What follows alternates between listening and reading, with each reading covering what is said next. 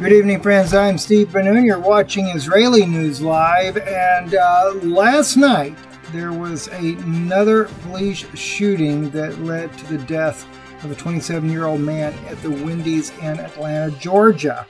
But, of course, before video came out about this particular shooting, people were already taking to Twitter, social media, and expressing their outrage. And even, violence has ensued. Riots have ensued. They have even burnt down the Wendy's itself. Videos like this one right here. Let me just play this clip for you. This is a man that's, claims to have seen the entire thing. And granted, there are two sides to every story. So I think, especially with all the tensions going on today, we need to really wait and examine these issues before they actually explode. And of course, and recognize too, we are dealing with a New World Order agenda. They want you to riot. They want the looting. They want the unrest. They want to bring about the end of our police forces here, because why? Many of your police, like for example, many of the sheriffs around the nations, they're part of the Patriot movement. They're part of those that would be there in case the government kind of went haywire and tried to create a New World Order type of thing. So there's a lot going on that people are not thinking about. Now, again, getting back to the Wendy's shooting, listen to this rant right here, but then we're going to look at what the ABC News mainstream media that was willing to actually be a little bit more unbiased about the shooting and show you both sides. Listen to this, though. Watch these fucking pigs talk to this dude for 20 minutes. By the way, I do apologize. Should have warned you in advance. The language is very, very colorful, you might say. But we still need to play it because this is what helped to incite all the violence. Listen in. And these fucking assholes shoot him in the Wendy's drive-thru for no fucking reason. For no fucking reason. Shot him. I saw y'all talking to him for 20 minutes, dude. Unarmed, non-violent, nothing wrong with how he conducted himself whatsoever. And you pull a fucking gun, dude? Wow. Wow. All right. Now, he's saying the guy is non-violent, didn't do anything wrong, and they just up and shot him. This is the type of videos that get out on the internet that really cause a lot of problems. And of course, as we can see just from videos like that, now Wendy's is being burnt to the ground as a result. Like if Wendy's had anything to do with it. All right, well, let's take a look at what really did happen. And of course, I have to say, I can't justify the policeman's actions in this for lethal force, but still, it's not the way that is being made out to be by the man that posted his Twitter video that the man did absolutely nothing. Listen to ABC News as they cover the story in a more candid way. For joining us on this Saturday, I'm Tom Yamas. We're going to start with some breaking news just in from Atlanta. The police chief just stepping down in the wake of a deadly officer-involved shooting. Investigators looking closely at this video right here, an attempted arrest in a Wendy's parking lot, turning to a struggle over a stun gun. The suspect then running, turning back towards the officers. Investigators say he pointed that stun gun at them, then one of the officers opened fire. The mayor said she believes it was an unnecessary use of deadly force. ABC's Janae Norman leads us off. All right, now, that's the information that's very important because if you recall, the man in this video right here that made this video here claims that it was unprovoked. Listen again. Wendy's drive-thru for no fucking reason. For no fucking reason. Shot him. I saw y'all talking to him for 20 minutes, dude. Unarmed, non-violent, nothing wrong with how he conducted himself. What? Okay, this man's claiming that he was unarmed, non-violent, okay, all the above, but the mere fact is that's not the case. Now, what led to the scuffle here when police are trying to actually subdue this man, of course, we don't know. right? And the officer, because he is resisting arrest, has pulled his taser out to try to weaken the guy so that they can get this guy arrested. From what we understand, according to the report by ABC, this man, actually the Wendy's store had called police because the guy they claim fell asleep in his car. He's sitting in a drive-through and they can't get people in, can't service their customers. So they call the police to have the guy arrested. Well, he's actually struggling. So if he was asleep in the drive-thru, he's definitely awake now, and the officers are unable to contain him. So they said the other guy said he was nonviolent. Well, he seems to be resisting pretty doggone good there.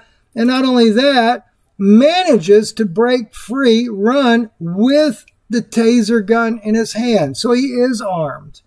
All right? And he does point back. It's obvious he's pointing it back. Maybe he's going to try to shoot the officer with the taser gun as well. And, of course, the other officer opens fire, or either that officer opens fire. I don't know which one actually opened fire on him. But nonetheless, and the guy was shot down. And from what I understand, he has passed away. At least that's from what we understand thus far. I don't know for sure.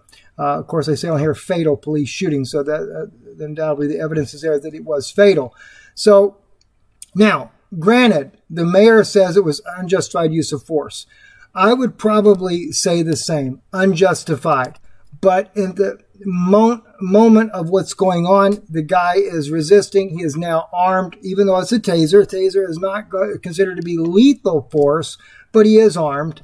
And he does point it back. And, of course, they make the decision to shoot at that moment of passion there. So, but the thing is you get these type videos here coming out, and the guy freaking out, cussing and everything, saying that the guy was unarmed, non-combatant, etc. And it turns into this mess here.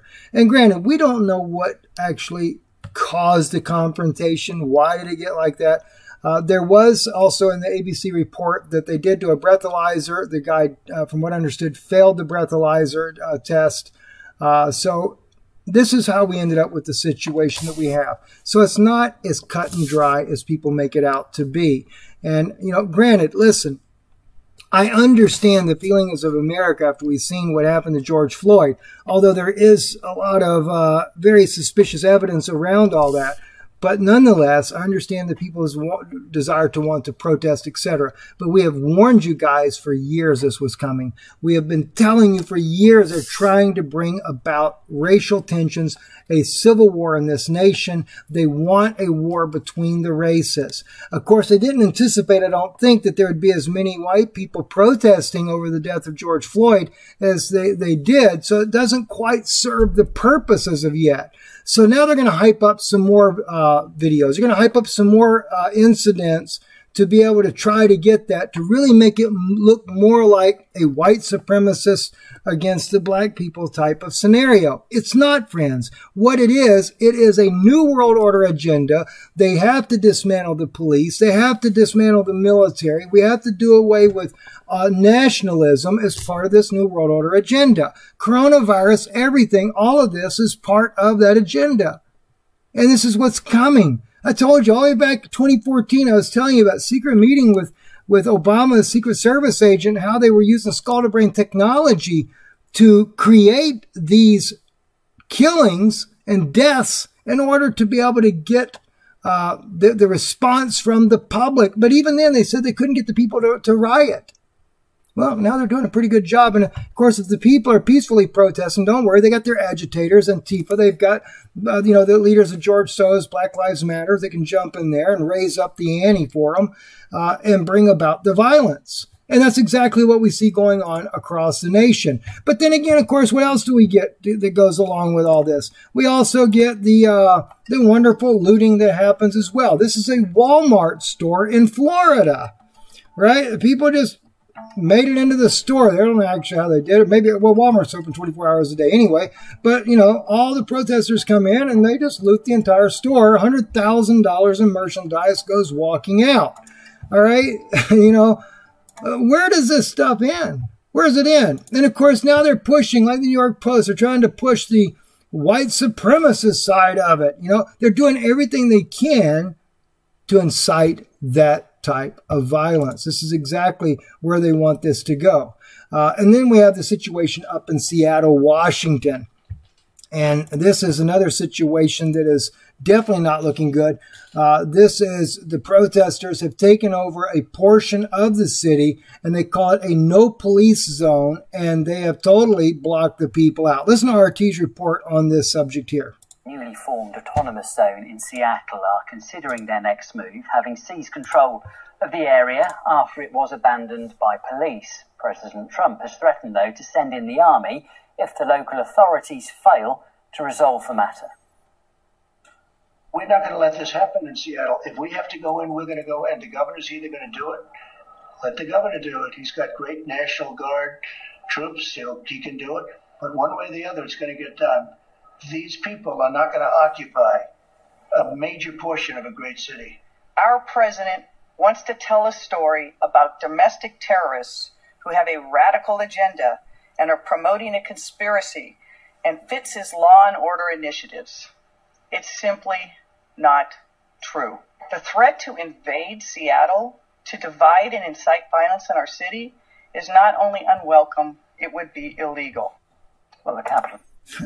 So the mayor of Seattle calls Trump's thoughts an invasion. You know, I spoke to a former chief deputy today on the phone about the crisis, the situation that's going on around the nation with so many turning. It's really become an anti-police initiative. And the former chief deputy said to me, Steve, you know as well as I do, there's always good and bad apples on both sides. And in every field there is. Law enforcement is no different. He said there are issues that go on. And he also mentioned to me that in the case of the George Floyd death, one of the first things that was a red flag in his opinion was that the officer that was accused of the murder of Mr. Floyd by having his knee in his neck there had been on 9 different disciplinary issues already in his recent past. He said any officer, he said, that would have worked under me, that would have had any type of disciplinary issues like this, would not be working on the force. And he said, in fact, he said that should go all the way to the top for them to even to allow him to continue working. And he said the sad part is, though, the 2 officers that were working underneath him that were there also helping to hold George Floyd down were brand new officers. He said they're just taking orders. They don't really know what to do. They're new on the job. And he said for them, it's really a really bad deal that this has happened in this case here. And of course, he did say to me, though, he said in his city where he was at, I won't mention that city, but he said where he's at right now, there are a lot of protests going on. Thus far, it has been peaceful. And he said, I do support the people's right to be able to peacefully protest. He said, but that's the way it needs to be. He did weigh in on the Seattle, Washington issue as well. And his comment was that, and he's a very strong supporter of President Trump, but he said that if he were President Trump, he would not send the military in. He said they're waiting for the president to do something like this. He said that will only make the matters worse. He said what I would do is cut funding to the state of Washington until they bring their own house in order. He said it's their responsibility to clean up the mess, and no, they shouldn't allow it just to become an autonomous zone the way it's been done. So anyway, I thought that was some very interesting thoughts there. Listen, I want to turn our attention to another issue here, and this is dealing with the vaccines that are being spoken about, mandatory vaccines that have been spoken about for quite some time over the coronavirus. And this has become a major issue for many people. And there's a lot of fears that people have, especially in light of the fact that so many times it's been spoken about that this will be a mandatory virus. It'll be a virus that if you do not take the vaccine, that you won't be allowed to work. You will not be allowed to participate in the economy. You'd be ostracized. You'd be shunned like to some little colony somewhere. But at any rate, as we look at this, I was contacted recently about very well-known intel people as well as ministers that are basically saying, and I went and listened for myself, and I won't speak about any names here, but went and listened to see for myself if the case was accurate. It was that taking the vaccine, that some people will have to take the vaccine because of the type of jobs they have. They might be healthcare providers, etc. But don't worry, because Jesus will take care of you. All right. First off, I would have had to have started off with, Jesus should be able to heal you when it comes to the virus. Forget the vaccine. And no vaccine is good to take. Plain and simple. Robert F. Kennedy Jr., who has been a very much of an outspoken advocate, or a very vocal advocate, I should say, against the vaccine community, especially Bill Gates and what he's done to this industry, has really weighed in on some of these things here, because Bill Gates is really promoting this vaccine. And I have this article right here from Natural Blaze, going to share some insights with you on that. But I am just, before I do that, I'm just extremely concerned that ministers and people that are in the intel community would downplay the severity and the seriousness of a coronavirus vaccine. Because one, they have it on warp speed. The president himself has a czar basically over his warp speed vaccination program.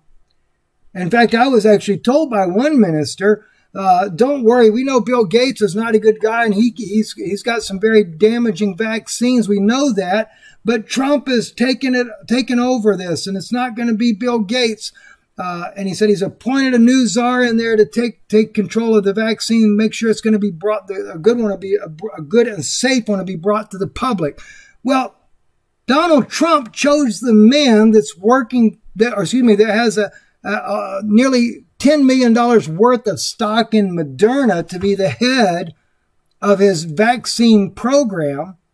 And when they say that Bill Gates is not involved, well, Moderna just so happens to have Bill and Melinda Gates Foundation connected at the hip. And it says on their own website that Bill and Melinda Gates Foundation is the top secret component of their company. Not even to be revealed to the public what they do in there. And when they're telling you that this vaccine is going to become mandatory, Trump's own former attorney says that based on the Constitution, they have a right to force you to take this vaccine. And in order to bring society back to normal, in other words, in order for you to be able to work in your job, pay for your bills, buy your food, feed your family, pay your rent. In other words, everything that the Bible says about buy and sell, if you don't buy and sell, except that you take the mark. And I don't say the vaccine is the mark itself, but friends, it seems too eerily similar to what biblical prophecy speaks about. All right, so without going into any more of that debate, let's take a quick look at some of the things written in this article where Robert Kennedy and Robert and Dr. Sherry Timpany and Dr. Mikovich, they work very close together, advocates against vaccines, and especially this vaccine. And of course, those of you that know Sherry Timpany from the many interviews that Jan has done with her as well, and if you haven't seen them, please go back, look those up. Very insightful information about the dangers of vaccines. Anyway, the article says here by Alex Piotrowski, in recent weeks, as the pandemic crisis deepens, Bill Gates has been taking interviews, casually telling the world that the only solution to the current situation is a new vaccination for everyone. He recently told CBS that mass gatherings will be considered optional until a vaccine is rolled out. You know, it's so important to get not just hundreds of millions, but literally billions of those vaccines, because this is a global problem, Bill Gates states. He goes on to state, this is a big economic shock, and some things we really want to be broadly vaccinated before we're not worried about this, and it's changing our behavior in a significant way. He even states in which activities like mass gatherings may be in certain sense more optional, and so until you're widely vaccinated, those may not come back at all. That's Bill Gates speaking. The implication is this. When a new vaccine is invented, then mass-produced, it will not necessarily be mandatory, but everything else in your life, such as work, school, community, and sociality, will all become privileges granted by the state under the condition that you take the new vaccine. That's what I'm talking about, friends. That's what I say. You can't buy or sell. You can't be a part of society unless you have this vaccine. Not to mention, as we've heard from Celeste, John interviews Celeste in her broadcast, 20-year veteran of FEMA that worked on the programs that bring about depopulation, global agendas, etc., things like that, said that in the vaccine they will be using hydrogel technology that is going to fuse in your DNA a microchip so that 5G can control you. Your every walk, every move, you'll become, what is it, a transhuman? Anyway, let's look at what Robert Kennedy has to say. Robert F. Kennedy Jr. has for years been at the forefront of the movement to bring public awareness to this issue. His organization, Children's Health Defense, and the premier advocate for awareness and justice for vaccine-injured children. Robert Kennedy recently commented on Bill Gates' statements on the notion of vaccination billions of people for coronavirus, of which the first group, the guinea pigs, would certainly be from developing nations. In fact, 2 French doctors recently explained on live TV why Africans would make the best test subjects for a vaccine. The controversy over a coronavirus vaccine is growing rapidly, and even U.S. Attorney General Barr expressed concerns of the idea of developing digital COVID-19 certificates of immunity to allow people to travel or work. Excuse me? Digital COVID-19 certificates? Which part's going to be the mark? Something is probably going to end up being a mark, because you can't go into this new world order without without something being very close to something like that. I don't say that it is, but it's very scary looking. All right, so here's what Robert Kennedy has to say here. Vaccines for Bill Gates are strategic philanthropy that feed his many vaccine-related businesses, including Microsoft's ambition to control a global vaccine ID enterprise and give him dictatorial control over global health policy, the spear tip of corporate neo-imperialism. Gates' obsession with vaccines seems to be fueled by a messianic conviction that he is ordained to save the world with technology and a godlike willingness to experiment with the lives of lesser humans. Promising to eradicate polio with $1.2 billion, Gates took control of India's National Advisory Board and mandated 50 polio vaccines, up from 5, to every child before the age of 5. India doctors blame the Gates campaign for the devastating vaccine strain of polio epidemic that paralyzed 496,000 children between the year 2000 and 2017. I mean, guys, think about this. Bill Gates is bringing in this new vaccine to help keep kids from being crippled by polio, and cripples 500,000. How lovely. And these are supposedly vaccines that were well tested. Of course, they were tested on some poor African population probably before they took it to India. But nonetheless, we're going to allow Bill Gates to stick another vaccine in us. And sadly enough, people supposedly in the intel community and those in the ministry are telling you, don't worry about it. Jesus will protect us if we get the vaccine. I would probably agree with that if you were held down and forced against your will. I do believe that he will make an intercession in a case like that. But I don't think in this particular type of scenario that's being perpetrated out there, it reminds me too much of the clergy response team. They go right along with the globalist agenda. And that's what bothers me. When I see the churches today going along with the globalist agenda, and they're not telling the people the truth. They're calming you down, exactly what they were told they were to do. Calm the people down. Make sure everything's okay so we can bring the little cows in and get them all inoculated before we take them to the slaughter. That's what I see coming. That's what they're doing. And that's the real shame. Let's turn our attention to a couple other stories here real quick in closing. New York City prisoners released early due to COVID-19 concerns were rearrested, police say. Yep, it's turned into a revolving door. They let out 2,500 prisoners from, of all places, Rikers Island. And I got a good friend of mine here in Florida, and he has told me, when I told him about them releasing 2,500 prisoners from Rikers Island, him being a former New York City cop, retired, he's like, what? They did what? They released them from where? He said, Steve, some of the worst criminals we have are on Rikers Island. And he said, well, guess what? They're all going back. Well, sure enough, says here NBC4 News that at least 250 of those who were released have been arrested 450 times thus far.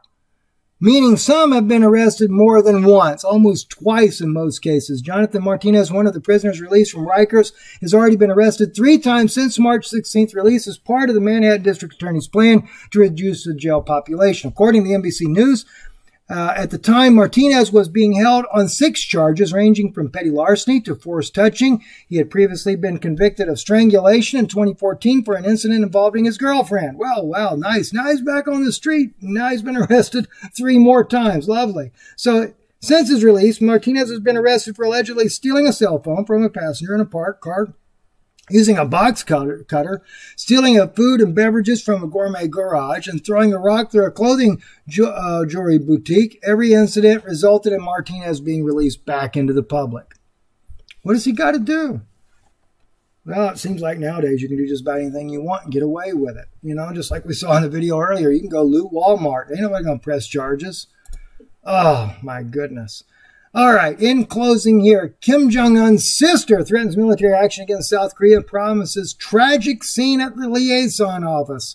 All right, case in point, what is it right here? Kim Jo-young, while her brother's been very sick from a surgery he didn't do so well in there, has kind of taken the reins of her brother, and she is extremely upset with South Korea because they keep allowing these little balloons to fly over to North Korea that criticize the leadership of North Korea to begin with.